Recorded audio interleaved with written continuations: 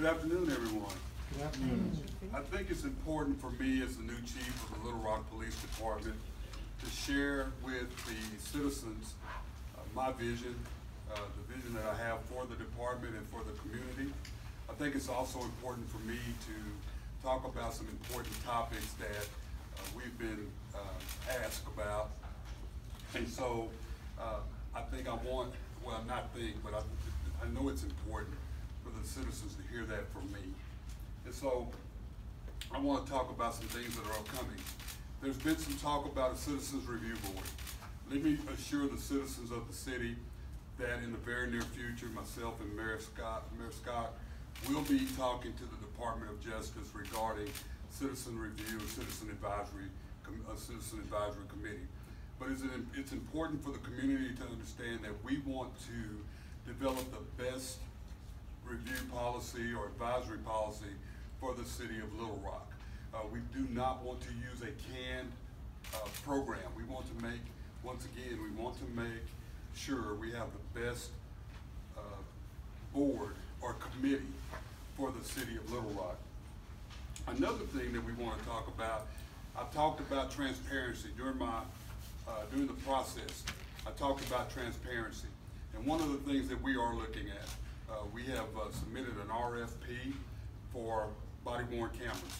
We're very, very excited about this. As you know, that takes time. It's nothing that we can do overnight. It's very important for us to establish a policy first and also to establish a process in which our officers can test whatever body camera we decide to go with. We'll soon be receiving bids on that body cameras. The other thing that's important to the citizens is the topic of no-knock warrants. I want to ensure the citizens of the community that as the new police chief, it's my responsibility to review all policies and procedures here in our department. I'm reviewing those. I'm making sure that I speak with staff about policies. That's important to me. That's what makes your department credible. So we are looking at that. That's a topic and many other topics. Also, I'd like to express my sympathy and condolences to the Blackshire family. I also would like to extend my condolences or my heartfelt, my heart goes out to Officer Starks and his family. When you have an event of this nature, it's tragic on both sides. We understand that the family is hurting.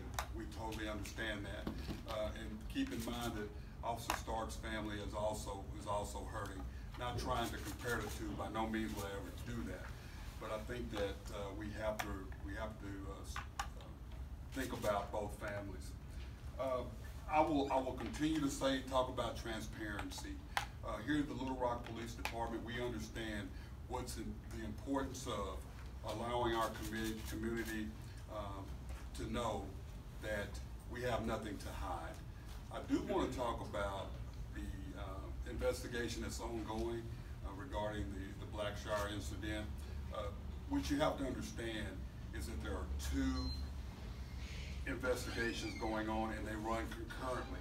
There's an administrative investigation that's conducted by our Internal Affairs Department, and there's a criminal investigation that's being conducted by the District Attorney's Office, Prosecuting Attorney's Office. We have no control over the length of the investigation, of the criminal investigation. Both are ongoing. I spoke with the prosecuting attorney yesterday, and he assured me that the case is being reviewed. I can assure the citizens of Little Rock that the internal investigation is also continually being reviewed. So I wanted to make that clear that there's two separate investigations going. A lot of times citizens don't understand the difference. There's an administrative process and there's a criminal process. So they do run concurrently. And so the criminal process, the administrative process focuses on possible policy violations, whether or not policy was violated, whether or not standard operating procedures were violated. So I just wanted to clarify that. It is frustrating. The length of the investigations are frustrating, but I would ask the citizens to be patient because we want to be consistent. There's a consistent process that we follow, and there's a consistent process that the prosecuting attorney follows. We want to make sure that everyone receives due process. So it is a very frustrating process. I totally understand that, but it's not going to be a process that's going to be handled overnight.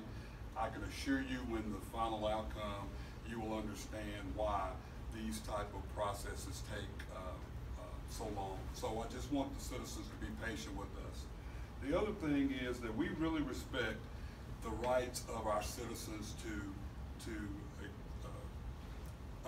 protest, to exercise their First Amendment right.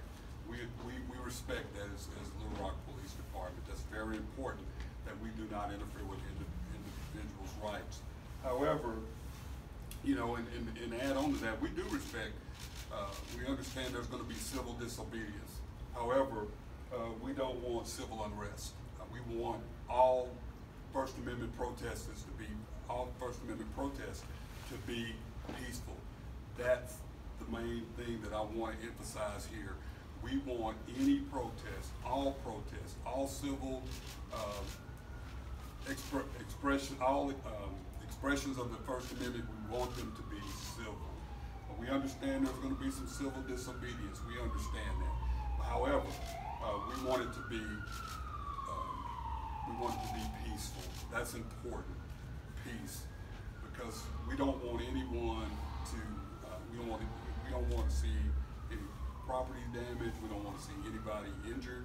And I think that the citizens that I spoke with directly earlier this week, there's no indication that they had planned any civil disobedience or if they had planned anything other than a peaceful protest. And we would ask them to continue to exercise their First Amendment rights in a civil way.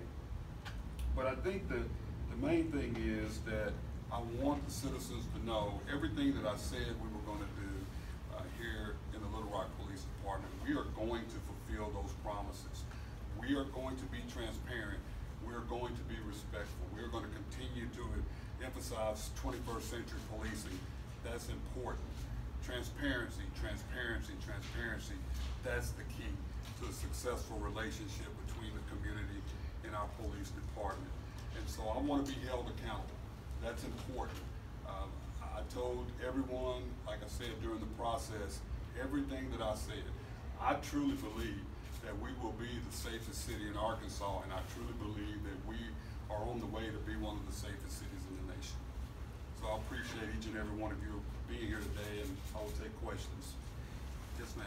Is there any necessity for the internal investigation to go on longer than the criminal one? Can the IA department make a decision before the the prosecutor returns his decision? So, you know, industry standards are, and based on our colleague, it's all about due process. So they're both separate. So the main thing we want to do is make sure we do a thorough investigation. So it's not that could we do it this way? I'm probably sure if we cut corners, but we're not going to cut corners. We're going to make sure any employee that's involved in a internal investigation is going to receive due process. We don't want to cut corners.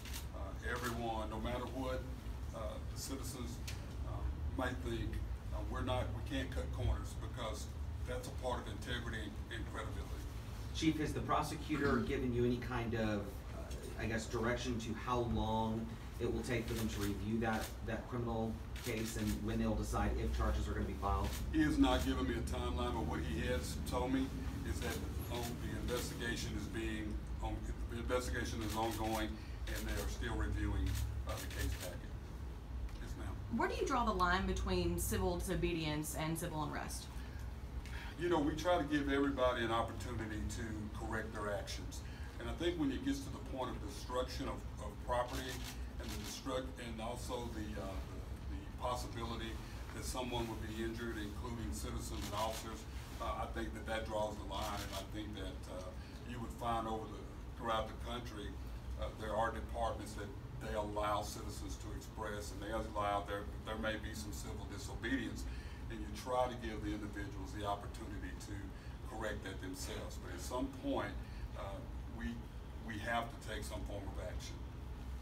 Yes, Chief? ma'am. Looking at reviewing policies, investigating complaints, how will policy review be conducted, and how will you investigate complaints within the department? Well, I think the process that we have, I've reviewed that.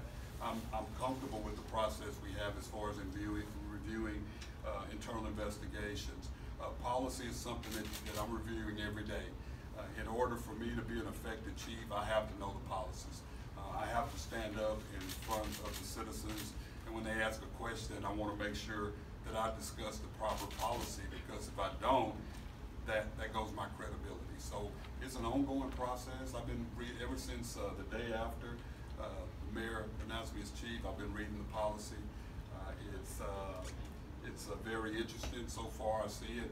Keep in mind, we're CALEA accredited, so we follow industry standards. In order for us to be reaccredited, our policy has to be very tight and easy for officers to understand, and we have to make sure that we continue to follow those guidelines. And we're going to continue to be CALEA accredited. That is, keep in mind, less than 10% of the departments in the nation are CALEA accredited, so we're one of those fortunate departments that are. Chief, the mayor said that the FBI would be in contact over the Black Shark case, and now the attorneys for Roger Talley are saying that they've been talking with the FBI and they believe the FBI has been speaking with you. What can you tell us about those conversations with federal authorities about these two cases or other cases? Yeah, I think those are separate topics. I have not personally spoken with the FBI. I've heard that there has been some inquiries by the FBI, but I have no direct knowledge of that. I have not spoken to anyone. If they were, what was your reaction?